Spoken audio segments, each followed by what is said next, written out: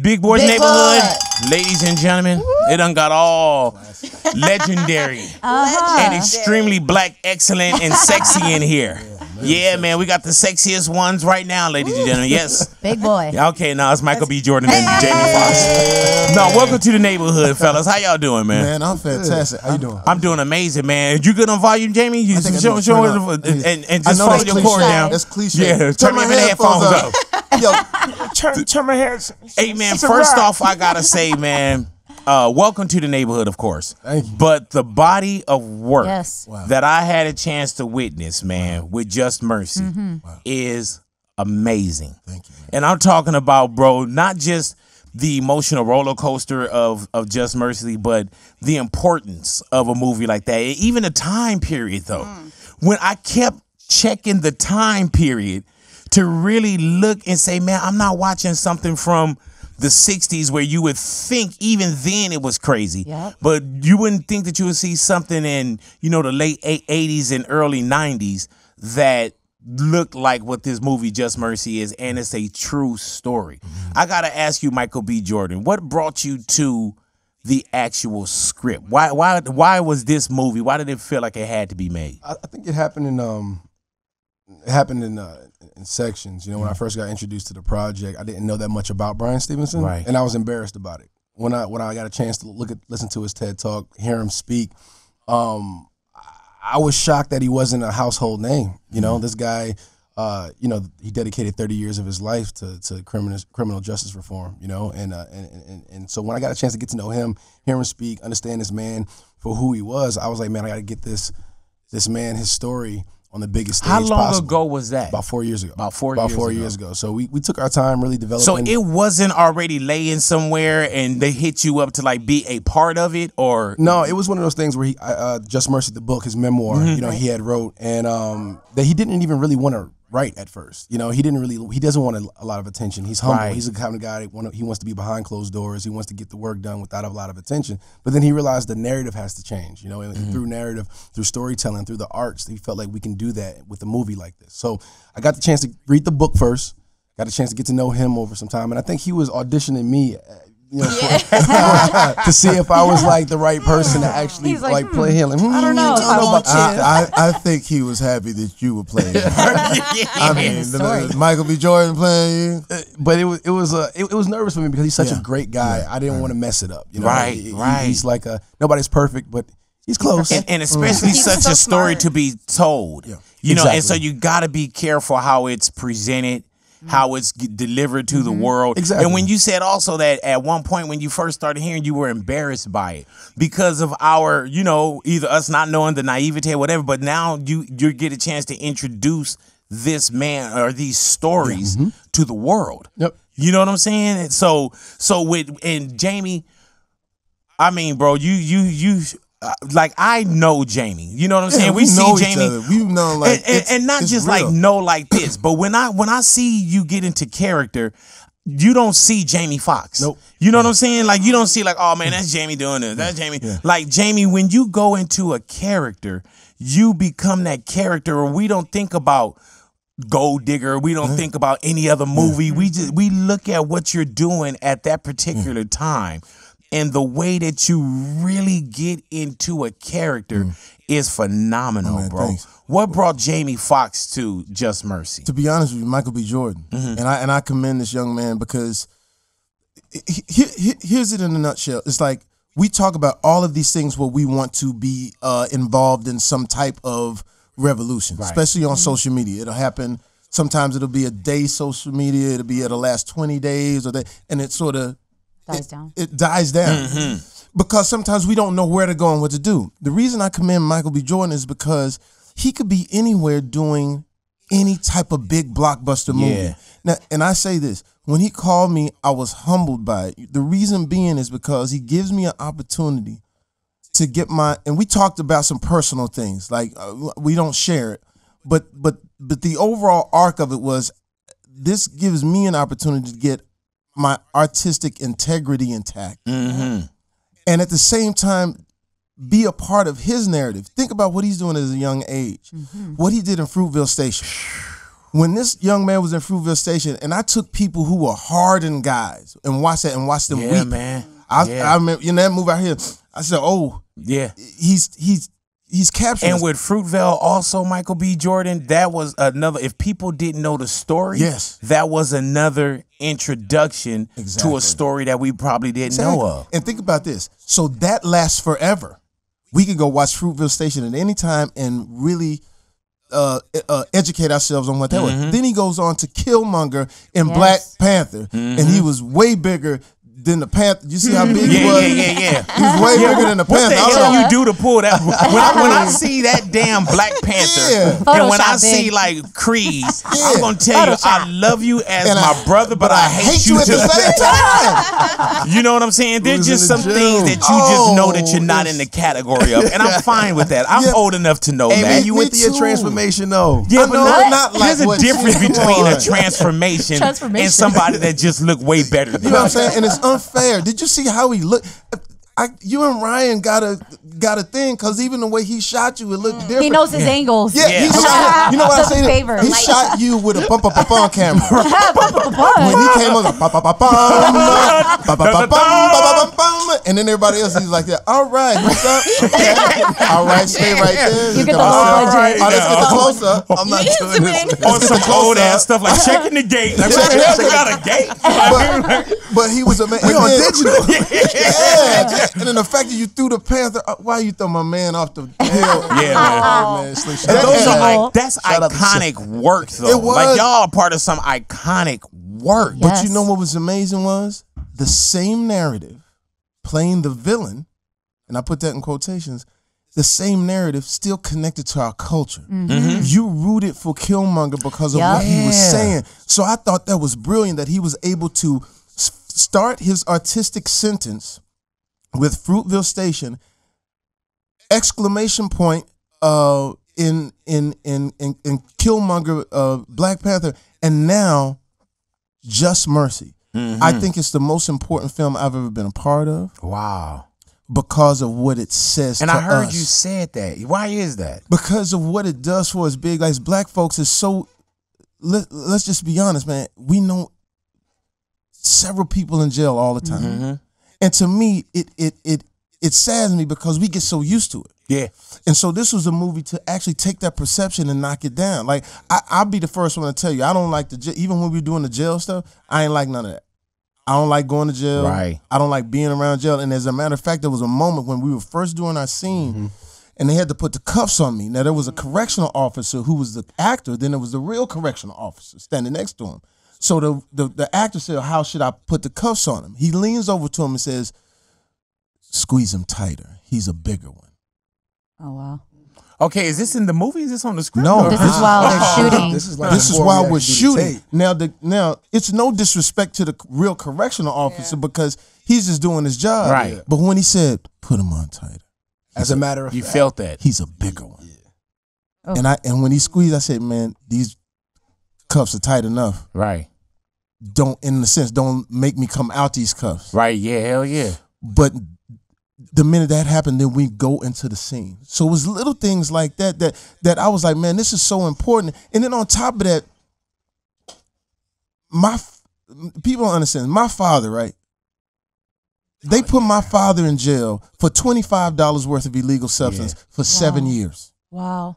This man was an educator in the hood for 25 years. The very kids that he taught and had the judge come and talk to, that very judge presided over his case. Put him in jail with the same kids he taught. Now, here's the thing. They don't understand that father, though, taught me how to play football, taught me how to play basketball. And then one time he said, I want you to learn how to play tennis. I said, huh?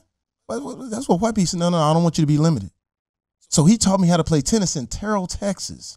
So some of my heroes as a young black kid in Texas was Vitas Gerulaitis, Elena Stasi, Yannick Noah, Arthur Ashe, Jimmy Connors, tennis greats. But I couldn't go see my father in jail because I don't do that. I said, I don't ever want to go. I don't visit nobody in jail, and my homies know that. I wrote my father one letter. I said, you get out, things are good. I'm on now. You get out, I save your life. So my father now lives with me. He's lived with me for the past 20 years. I heard that. But watch this. I got a chance to take that man to the U.S. Open. Oh, wow, how beautiful. and we sat there and watched Venus play. Yeah, that's deep. Tears running down our eyes. So I took that and placed it with Walter McMillan, the person that I play, along with Michael B. Jordan, who I have to say this, behind and in front of the camera, this young man right here, phenomenal. And we got a chance to see the fruits of his labor at the Toronto Film Festival.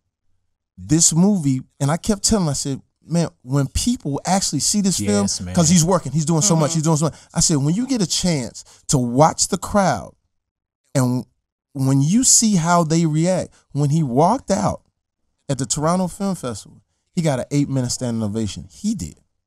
And so that's why I say it's important, because it's a universal film. It tested at a 97 in front of an all-black audience.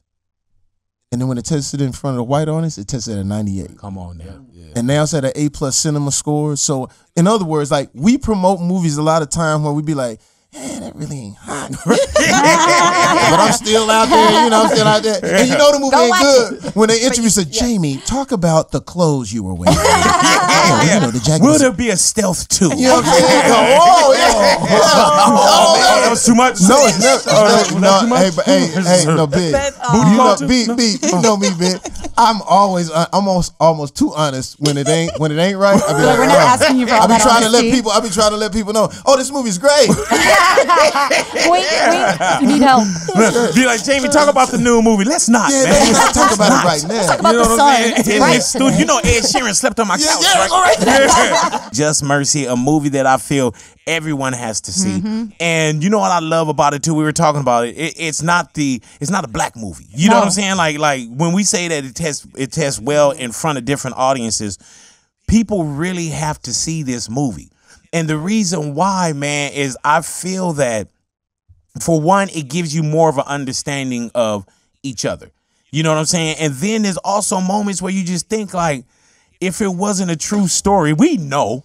You know what I'm saying? But if it wasn't a true story, you'd be like, man, look how they writing this. It got all corny. Yeah. That wouldn't happen. But it's a very true story. You know, and also you gentlemen are in a position where you guys could pretty much do anything in Hollywood, you know, but there is a choice that you guys made to make sure that you did Just Mercy. You know what I'm saying? Like, and like we said, y'all could have been a part of any new blockbuster or so with Michael B. Jordan. And I did ask, why was it so important? You know, and why did this push everything to the side and come to the front of the line? I think it's important because it helps change the narrative. You know, I think the perception of what it is to be brown and black has always been connected to negativity. You know, has always been connected to guilt. It's always been connected to just demonizing like our character and our persona. And if we could use our platform of art, of storytelling, one of the most powerful, you know, art forms, to change that narrative, to bring people closer to us, to our community that they may only see through propaganda, through media and news outlets that give a certain depiction that shapes us a certain type of way that's evolved from slavery. If we can kind of change that narrative and kind of bring people closer to what you and I go through, our families, what it humanizes. You know, we've been looked at as less than human, you know, like for so long. If my platform can do something to help change that, then I got. Why do you care?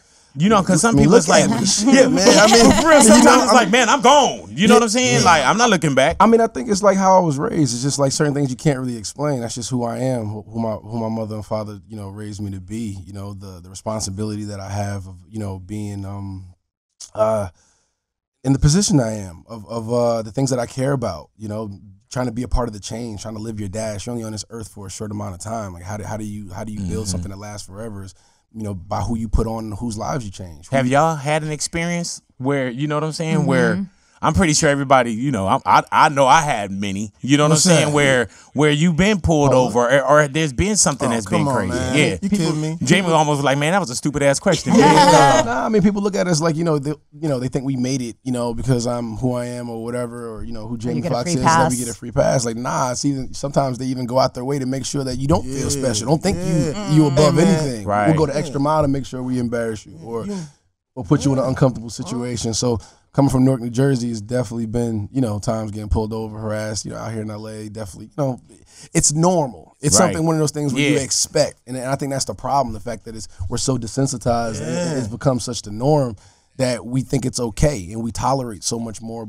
bullshit than what we should. So, it's I know Jamie got stories. Jamie, come on, man. Where do you learn how to just it's not like you're acting, bro. Because the way you turn your head. Big. Me and you know each other.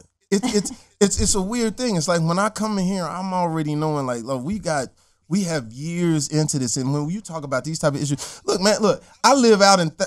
Over there. Over there at your house. I live 1,000 miles away from here. By an oak tree. I live 1,000 miles away. Super far. But it's a white neighborhood, so sometimes you get to live and I start feeling like, well, sure, I'm white. So I woke up talking to my boy Tyron Turner from Minister Society. I said, well, I feel white today. Don't you feel white? I do too. Hell no. Why don't I jump in so I jumped in my Rolls Royce because I'm like, hey, I'm in 1,000 miles away. I'm riding around. I feel white. I'm riding the top down and everything. I'm listening to some jazz. I'm feeling really white. Right. And I'm heading down to 101, and all of a sudden I see a cop on a motorcycle behind me. But I'm thinking, not me. I'm Jamie Foxx. Yeah. I'm Caucasian. Today. And then I look, and he hits the thing, and I'm so this could not be me. I literally move over. Go get him. Go get the bastards, whoever they are, disrupting our whiteness. Right? And he said, "It's you. Pull it over." I said, "Oh, ooh, yeah." Oh, and the wheel in the old drop head is a little bigger. So right. Like, oh, go ahead now. We wouldn't know that. So I pull it over. My bad. But anyway, I pull over, and the story is this: the guy pulls me over. He's young. Mm-hmm. He's yelling at me. You see me, this and that and so on. I said, my man, what can we do to de-escalate this? Could you possibly think that I thought you were going to get someone else? Why are you yelling at me this way? And then Tyron from Minister Society, who played Kane, that's my homie, he's looking at him like, uh-oh. So I touch his arm, I said, it ain't worth this. So I said, what can I do to de-escalate this? I said, because I live here. Mm-hmm. I give him my thing, and he's boiling over. And it's because of the perception. And that's why these types of movies, we gotta peel it back. Mm-hmm. Because I'm the age that I am, understanding what this is. But think about a young kid.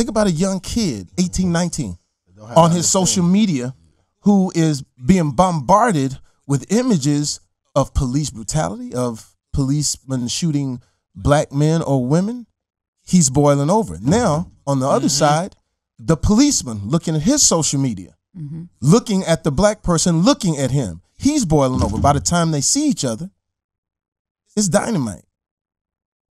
But I'm older, so I'm able to figure it out. But so that's why when we talk about this, it doesn't matter what setting you're in. When you are black and you see a cop, my reaction is completely different at all times. So you immediately, and that's just one story. Another story, I was in another nice car, pull over to the gas station. The cop makes a U-turn on his bike, pulls over and parks right next to me in the gas station, staring at me. I try to speak, hey, how you doing? He don't say nothing. I said, oh, he ain't got the box set. Jamie Foxx. Does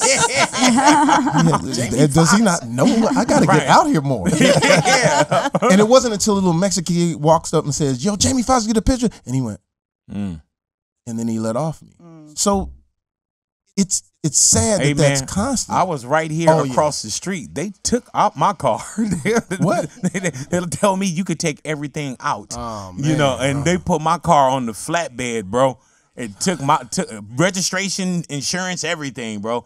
Dude was he was just having that kind of day. He was having that kind of day. Because you know what it is, and when I tell young people now today, there's a thing called contempt of cop. Meaning the police officer will stop you for a tail light, but then he will keep searching, trying to see. It just he'll talk to you in a manner where like we men. You gotta talk to me like that. I always say like this, yo, what you need, let me get it to you. You ain't got to do all that.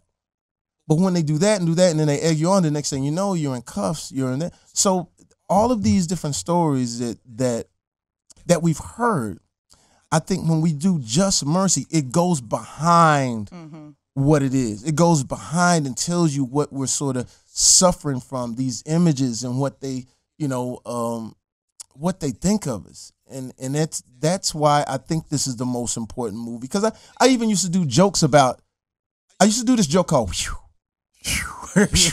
I was doing Chicago, like a stand-up comedy thing years ago, and I go into this mostly white, it was a big white hotel, and I got my hoodie on, and I'm staying there, and I get on the elevator, and it was mostly white people on the elevator, and when they saw me walk in, they huddled to the corner. Get over here. Michelle, get over here.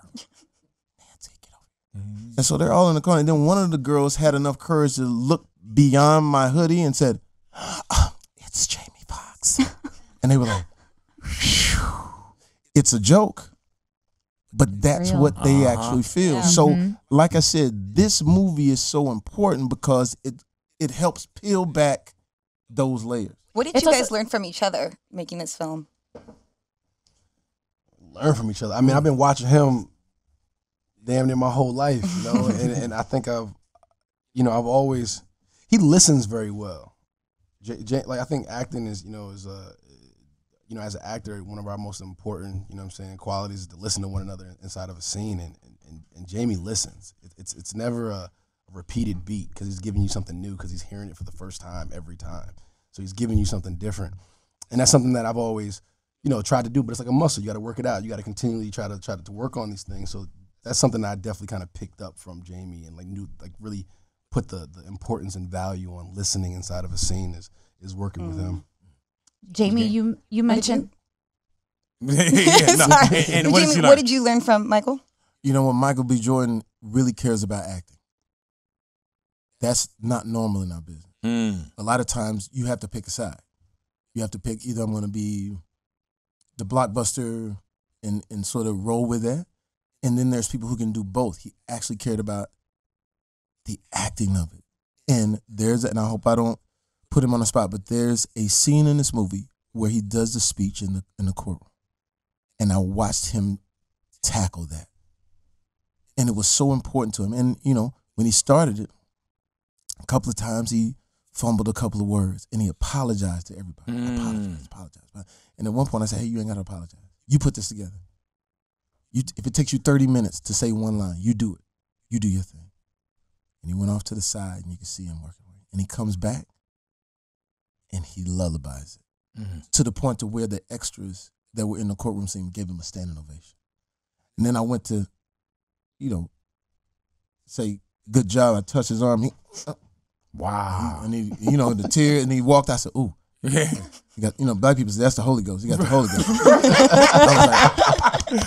I was like this. No, he literally had the acting Holy Ghost. And he could speak. I would love to hear his take on what that day was. Because I know from my perspective, but it was beautiful. I mean, and that's another thing. Is like learning from him is just kind of like just owning the moment. I think a lot of times, I think growing up, I've been apologetic for the circumstances that I've been in, and just wanting everything to be great. Not wanting to, I can't phone it in. You know what I'm saying? It's so important to kind of be on, especially when we're telling the story. And I guess. And in certain movies, you read the script and you circle certain scenes like, oh, this is the one that's really important to me. This one is really important to the project. I can't wait to get to, this is the day that we're going to shoot it. And this was one of those scenes that I really kind of wanted to get right. It was so pivotal for Walter McMillan's case in the movie. And as an actor, every scene, every moment, you don't fully lose yourself in. You're not completely in that. You are, but you try to stay in it as long as you can. Like, it's something that you really gotta kind of, you hope to get those euphoric moments of like, I'm completely lost. I'm not even like I'm somewhere else. And that was one of the scenes for me that I got a chance to really tap in, and it was largely to do with with Jamie. You know what I'm saying? He really helped me through those days. He really helped me through like. We played music, to kind of get us in the mood of what we were shooting, what scenes we were shooting. Right. He would walk around with that speaker, he's there. He would set Plug the mood. It in. How do you separate yourself from that? Because I know that when you did Black Panther as well, did you say you had to go to therapy to kind of pull yourself out of that? And then Jamie with Ray, you know, I know it can't just be 3, 2, 1 action and you just, and fall right out. There's no blueprint to it. You know, I think for me, I take every job as learning experience, you know, and I try to learn something from each one. And I try to grow and I try to grow. And I never knew that I had to come out of a character. That was the first time I was actually like not feeling like myself. And I was like, man, I'm like depressed. I'm super like emotional. I'm like non-emotional rather, you know, and for where I kind of had to go for like Eric Killmonger, like that was a guy that I really kind of cut off a lot of emotions and love, you know, from a lot of people. I was isolated for a long time before I actually started filming. And then coming out of it, I had to I had to get used to being around family members and friends and being normal and talking about regular stuff. It was a whole different thing, and therapy definitely helped me. And that was, you know, I remember talking to Jamie about it, you know what I'm saying? Talking to other people that, you know, who've went through something similar, because it's hard to give advice about something that you never really went through. And this is a different beast, you know? So, and everybody handles it differently. So therapy was something that definitely helped me kind of get out of that and kind of get a clean slate. When you do something like Black Panther, when you do something like Creed, how much are you working out? You know what I'm saying? Like that's seems like a lot. Creed was a lot. I mean, because the Creed, I had the luxury of time. Like I knew about it right when we started shooting Fruitvale Station. Ryan told me about Creed, and I was like, okay, cool. So I started for about 1.5 years to live and train like a fighter. So I had enough time for the first one. The second movie, it took me about 8 months, 7 or 8 months or so of diet, you know, repetition.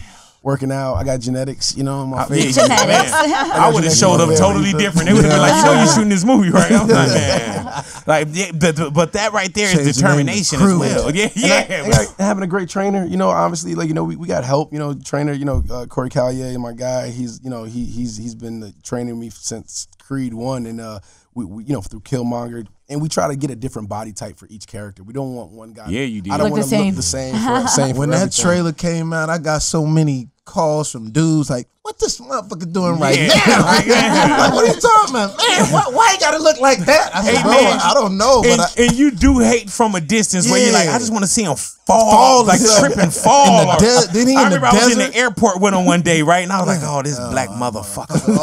Then I went up to you like, hey, what's up, Michael? How you doing, brother? You know what I'm saying? Like, I know how to disguise my hate. Even with this interview, I turned it down twice. You know what I'm saying? Yeah. I was like, man, I'm like, Jamie can come in. You know what I'm saying? Because I stopped being jealous of Jamie long ago. You know what I'm saying? You, Michael E. There's a few of y'all. And I just be like, I'm cool with it with him. And then he nice. Yeah, like man. the other night, and I don't catch no cases. You know what I'm saying? The other night he was talking about something, and he was talking about, you know, why he does acting, and it really mean, you know, it's really important to me, you know, and he said something, and I seen a girl in the audience, she just. You saw when he came in here, he was like, I'm just glad we're not in the same age bracket. Right. You know, the girls that like me are 65. Jamie, you so young. Hey, bro, you better stop that. You know what I'm saying? 65. And you know what I loved about Michael B. Jordan? He levitated in here. He was like kind of floating. I was like, man, look at this dude, man. It's the jacket. Oh yeah, that jacket is fire.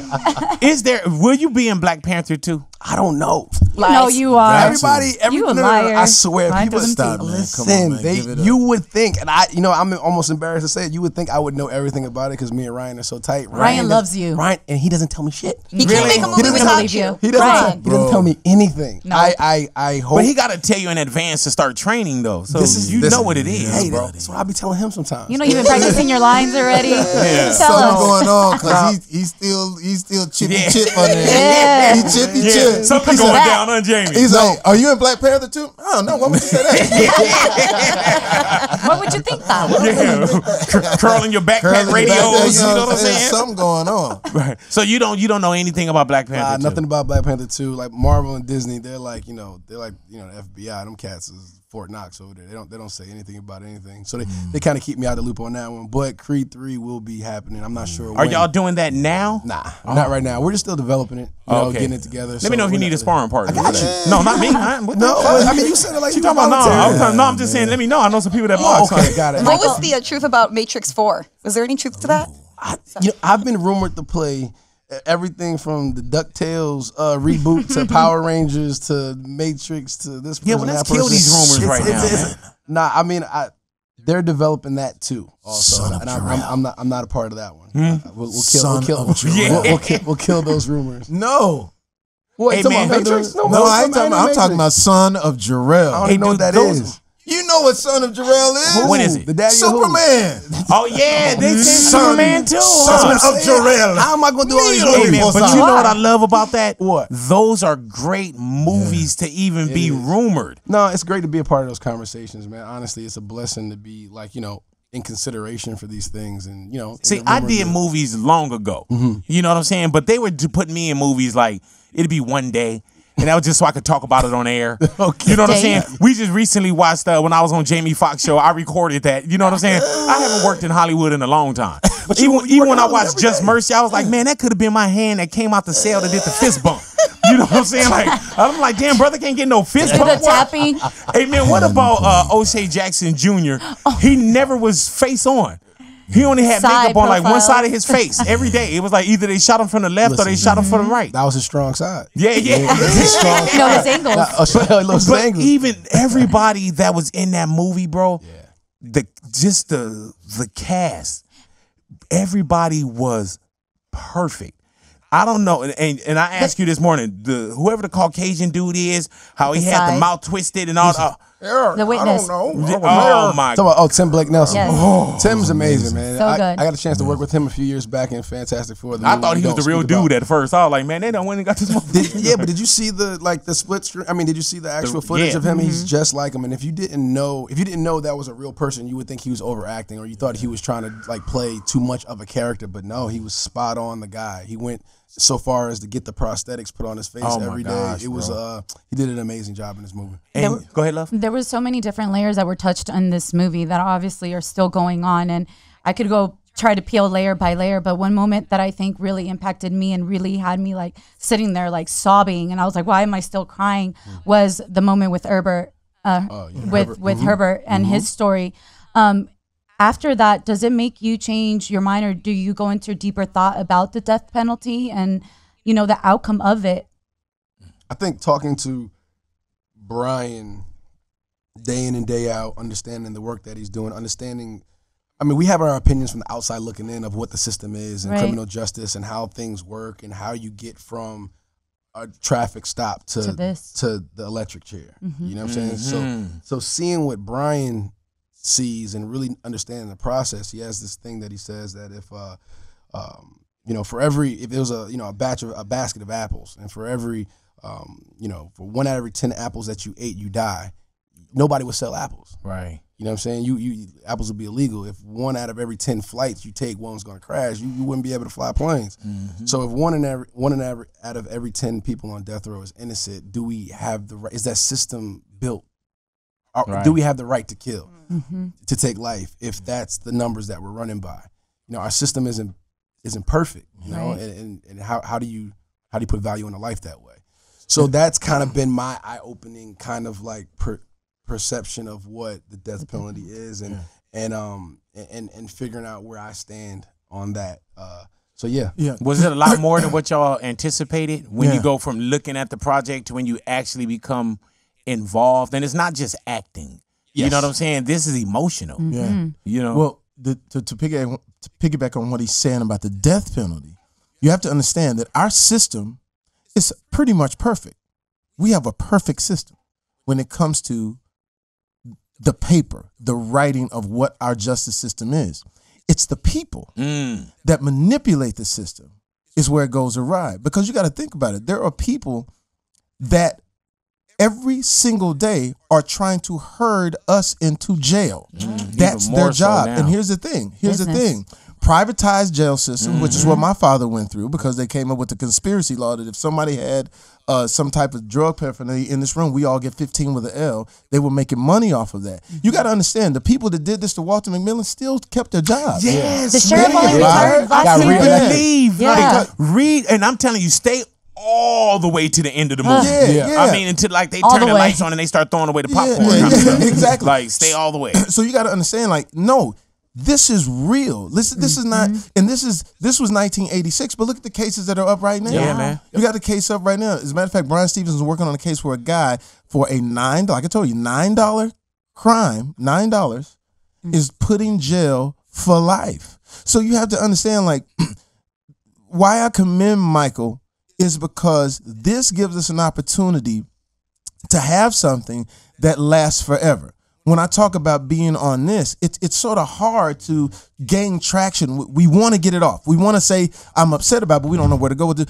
This will give you an opportunity to go to the movies, watch it, be entertained, but at the same time, you'll start to figure out, like, oh, this is really happening, because it needs to change your mindset. Because sometimes we'll run off, no disrespect, but sometimes we'll chase something that's, I call it a rich boycott. If it's a clothing line, and we're like, oh, don't wear it. And it's like, you know, I remember when it was the Gucci thing, and my boyfriend Terrell always keeps in perspective. He said, man, what y'all doing now, dog? What's the revolution now? Gucci? I said, he said, dog, we don't buy Gucci. We ain't got no money like that. Right. He said, if it was TJ Maxx, Target, Ross, yeah, but he said, y'all get so gone with something that has nothing to do with what we're really going through. So I said, wow, he makes a lot of sense. This, you can be hands-on. You can research EJI.org, and we hopefully we'll start taking people down to the museum that's in to the Legacy Museum down in Alabama, and the lynching memorial. I mean, Brian, you guys got to go see it. He opened them. I got right? to take my key. Brian opened it down. I got to take my key. It's a must. It's a must, because Brian's philosophy is, once we take ownership of our dark past, you know, I think other places, like you go to Berlin, you go to Germany, you know, they you know, it's illegal to have a swastika. You know, you can't go a couple blocks without seeing memorials around Jewish homes where they were taken from their homes during the genocide there. So we as Americans haven't accepted our dark past. You know, you go down in the South and it's littered with Confederate flags all over the place. You know, it's so Brian's philosophy behind it is that if these townships in the South that take ownership of these memorials, other lynchings that happen in their townships, that people we can have a sense of healing. You know, I think there has been no real closure healing for us here, because we're still living in a state of it's terrorism here for us. You know what I'm saying? Like, slavery didn't end; it just evolved. Right. You know what I'm saying? Oh yeah, very much so. And I feel like once we take ownership of our past, we'll be able to start to take the steps towards some type of healing. Sometimes, hey man, I messed up. Okay, we fucked up. You know what I'm saying? Cool. All right, cool. How do we work to make this better? You know, how do we take steps after knowing that we made a mistake? But if you keep denying it, like nothing really happened, how do we ever get any closure? And with both of you gentlemen being the faces you know, the names you know, we know Jamie Foxx, we know Michael B. Jordan, like, and we'll give it up to you guys. How much do you give it up to Brian Stevenson? Oh, every day. Yeah. I mean, I think it's much beyond a movie for me. I'm so glad and honored that I got a chance to meet him and get to know him, because he changed me as a man. Like, I grew a lot over these past 4 or 5 years, really understanding him and what he goes through, and what and the fight he's actually fighting is for us. You know, so after you can't. It's crazy how someone would do something that you wouldn't do. No, it's like, man, that's a lot. You know, dedicating his life. I mean, he's doing this stuff pro bono. Yes. You know what I'm saying? Like, what type of dedication, self-sacrifice is that? You know, so when to go to Harvard, he could have had a blank check. He went wherever he wanted to go. Yeah. But he went to the hardest place. He went to the one place where not one person has ever been exonerated. And changed a lot of lives, bro. Changed a lot of lives. And with being connected to the movie for about the last 4 years, you never had a chance to meet. Walter had already passed, huh? Walter had already passed away by that time, so I didn't get a chance to meet him. Where do you channel that energy from, Jamie? Well, being honest, leaning on our leader right here, and the fact that Walter and I actually aesthetically look the same. Right. We have the same cheekbones, the same diamond head, the same box cut that he had, and so it was that, and then meeting with Brian Stevenson and saying that the one thing Walter McMillan had, which I've visited death row before, it's the most eerie place in the world, and the worst thing you can give a death row inmate is hope. Oh yeah, and he said because they don't want to think that there's a possibility that they can get out, so they just want to they want to accept it. They almost want it to come. But with Walter, since he didn't really understand what was going on in his life, and this is a sad, it's an interesting thing. He's in jail, death row, but he decides to give people hope. He decides to stay gregarious and things like that, and talk to people, talking to Herbert and things like that, which is weird because it's like, wow, here's a man who's not tearing down the jail cell saying that I'm innocent every single day. It's almost like, in a sense, we accept it. Like sometimes we just, maybe this is the way we supposed to be. So there was a sort of a sad earnestness to that. And so just listening to Brian, working out the dialect, talking back and forth to Michael on how thick the dialect should be and things like that. And then I think we found an incredible balance for this character where you could see the humanity of him. And that was a choice, you know, honestly, with Destin, you know, Gil Netter, Asher, the other producers of this movie. We did it all. We made a choice in the beginning of the movie, what movie we were making, and everybody was on board. Everybody was on the same page. This wasn't you know, cross-examination, badgering the witness, you know, courtroom antics and nothing like that. You know, we wanted to stay really true to what Brian's life was and his tactics and his strategy. Like Brian is extremely thought out. He's extremely reserved. He doesn't get too emotionally high. And I noticed or low. that when he was be done, I'm like, wait, you done? Because you would think, because us, if we were in those situations, we would be angry, we would be emotional, we were in it yelling and screaming and one more thing, and one more thing. Exactly. But knowing where he was and situational awareness and understanding that if he gets emotional, if he says anything too loud, talks a certain type of way, he can't get anything done. Right. So, you know, that strip search scene was so important because, you know, he knew it was illegal, you know, but he put his pride, he put his ego to the side, because if I don't come here, I get a chance to go home. I can put my clothes on, open this door, and get out of here. My clients don't have that privilege. So I'm doing my clients a disservice if I don't go through this temporary moment of uncomfortableness just to be able to get there so I can better serve you. So that's the kind of person Brian was. That's the type of movie that we wanted to really portray. And y'all did it. Thank you. And, and we didn't want to emotionally manipulate anybody. You know, sometimes you watch these movies and you feel like you're being told how to feel, and they're using this to make me feel a certain type of way. Right. And no, we just wanted to lay out what it was, man. I didn't come out angry. You know what I'm saying? Of course, it was emotional. Yeah. You came out, you learned, you were like, damn, but not where you wanted to get in your car and you was like, you know what I'm saying? It was done so well. You know what I'm saying? And it was because it didn't. And this is what I appreciate about the movie. When you're doing a movie about black culture, sometimes we can go off the black cliff. We can go say, oh, we'll do this and then, and only we get it. What I thought was great about what Michael consistently and the director consistently said, let's leave it open this way. Right. So when you see the white characters in the movie, like the correctional officer, the guard, the contrition on his face when he knew things were wrong, it allows a person who's white in the audience to say, yeah, that's me. Yeah. And then when you look at the prosecuting attorney, who was an incredible actor, but you see the contrition in his face, and white people say, yeah, that's me. And the prosecuting attorney, man, the way you picked him, this dude, this dude, I didn't want to meet him until the scene. I go in, and that was the first time I saw him. He said, Mr. Myers, is it true that when you gave your testimony that you did it for a lighter sentence? And they said, cut. How was that? Do you think that was, should we do one more? The dude is English! And he pulled me out of my character. I was like, what the fuck? And he looked at me and says, God, you did not. It's weird. This voice coming out. I was like, holy fuck. And then he goes, then I said, this motherfucker so cold. And then, I don't know if you peeped this, but he would sing Prince lyrics. Yeah, Prince. What? Before he said, give me one moment, please. One moment, please. And Francis Green man died of a big disease with the little name, Sign of the Times. Sign of the Times. And action. Mr. Myers. What?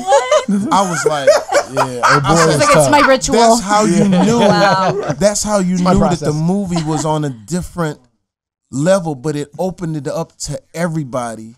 And that's why it's so special. And that's why I think it's not only will you be entertained by the movie, but it's a little bit of a responsibility, because what I will say, especially when in our culture, is like these people, like the Toronto Film Festival, have wrapped their arms around it. These people in the Palm Springs have wrapped their arms around it. Yeah, congratulations on that Spotlight Award. Yeah, so people are wrapping that, and I share that with him. Anything we get, we share. That's beautiful. But people outside of us are wrapping our arms around this. So we got to make sure we wrap our arms around this in the biggest way. So well done, man. How long were y'all on set together? About a month. All right, so a month. A lot of time together. A lot of time together. All righty. Where are you going with this? I just want to. I just want to ask. Like, don't be scared. I'm going to get into some things you should know. Yeah. Okay. Just some things you should know about Jamie Foxx. Okay, tell me. Jamie Foxx, some things you should know about Michael B. Okay, I like this. All righty. All righty now. We'll keep score. Michael B. Jordan. All righty. We'll go with Jamie Foxx first. Okay.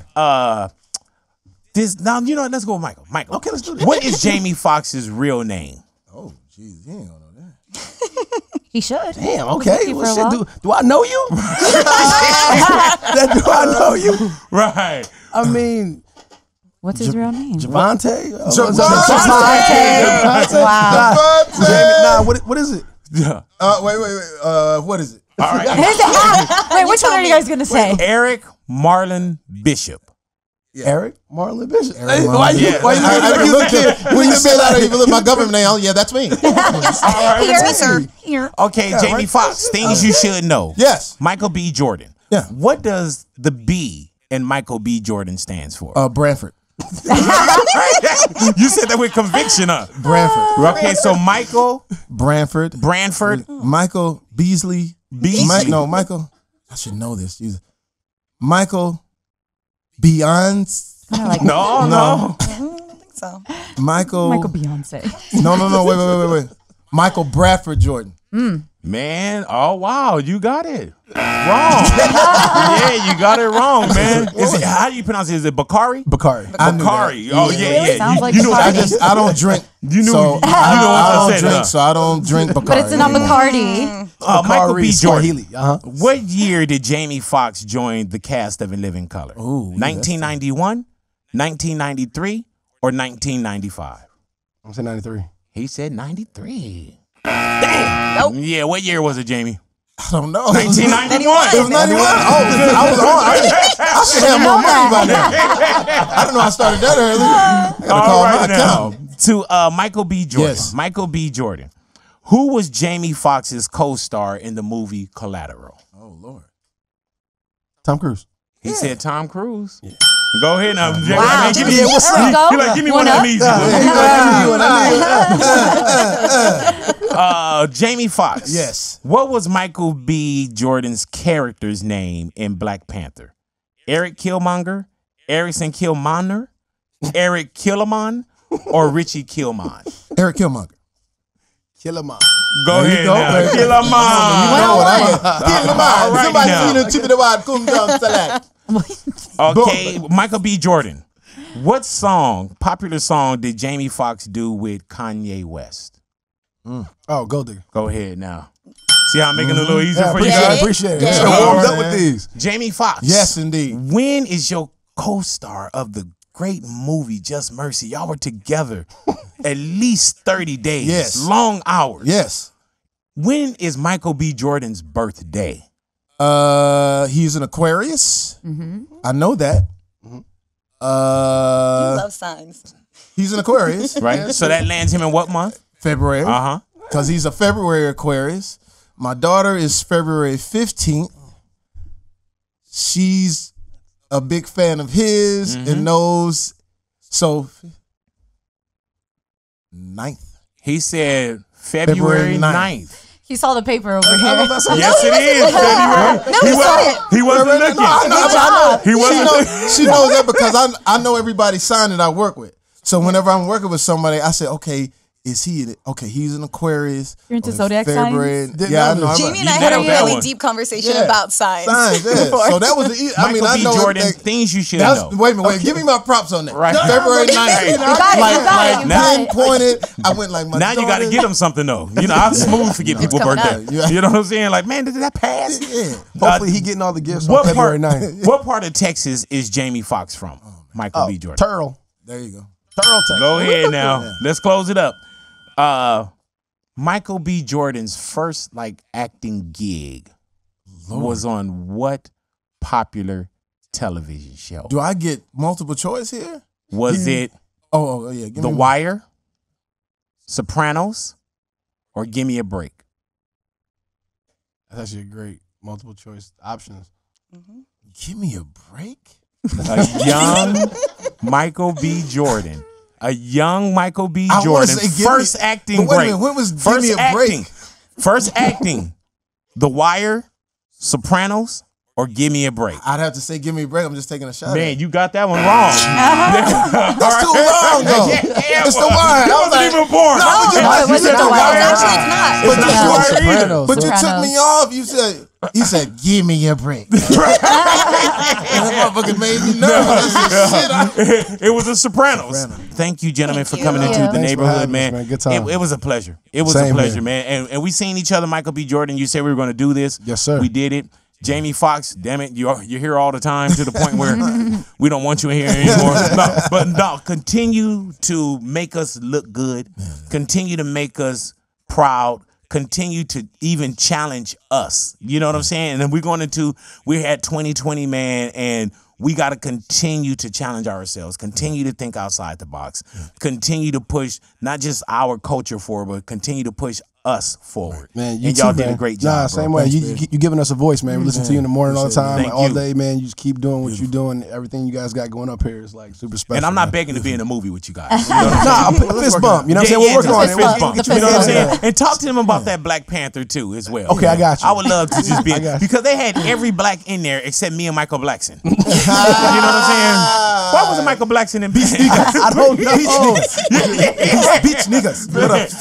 But no, to man, me. and continue to come back, continue to hang out, continue to check in with us in the neighborhood, man. And once again, man, I encourage Congratulations. everyone to go see this movie, Just Mercy. Thank you. Trust me, man. Take your And when tissue. we say go see it, take your friends, take your family, theater buyouts. That's how important this movie is, man. And I thank you guys for coming into the neighborhood and hanging out with us. Thanks, man. Michael B. Jordan, Jamie Foxx in the neighborhood, Big Boy Big neighborhood. Boy. That was a great interview.